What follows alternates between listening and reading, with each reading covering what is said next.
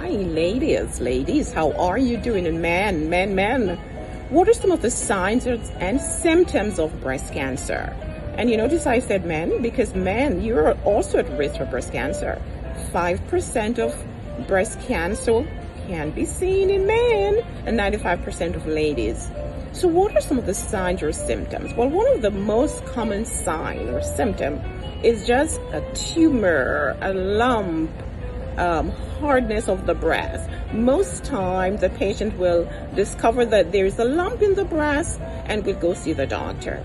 Discoloration of the skin, redness, purpleness of the breast, indentation in the breast, the nipple retracting, that could be a sign.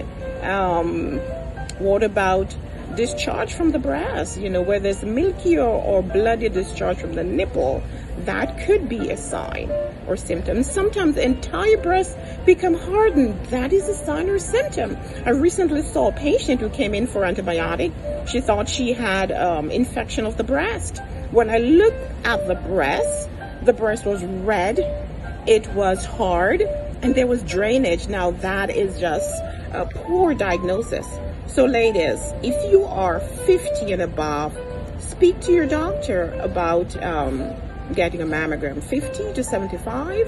If you're 40 and you have a family history and you want to do something, talk to your doctor as well, so that there can be a discussion between you and your doctor as to when you need to be screened for breast cancer. Breast cancer is one of the cancers that we screen for because early detection could mean great prognosis. See you later. Bye-bye.